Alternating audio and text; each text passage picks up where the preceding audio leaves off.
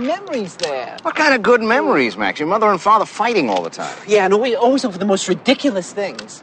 You fired the cleaning woman? She was stealing. But she's colored. So the colored have enough trouble. she was going through my pocketbook. They're persecuted enough. Who's persecuting? She stole. All right, so we can afford it. How can we afford it? On your pay? What if she steals more? She's a colored woman from Harlem. She has no money. She's got a right to steal from us. After all, who is she going to steal from if not us? You're both crazy. I can't hear you, Max. Leo, I married a fool.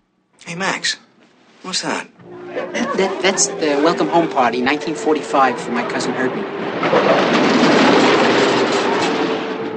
Look, there's that over there. That's Joey Nichols. He was my father's friend. He was always bothering me when I was a kid.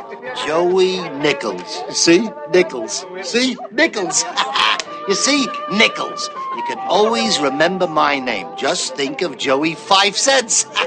That's me. Joey 5 cents. What an asshole. The one who killed me the most was my mother's sister, Tessie. I was always the sister with good common sense, but Tessie was always the one with personality. When she was younger, they all wanted to marry Tessie. Can you believe that, Max? Tessie Moskowitz had the personality. She's the life of the ghetto, no doubt. She was once a great beauty.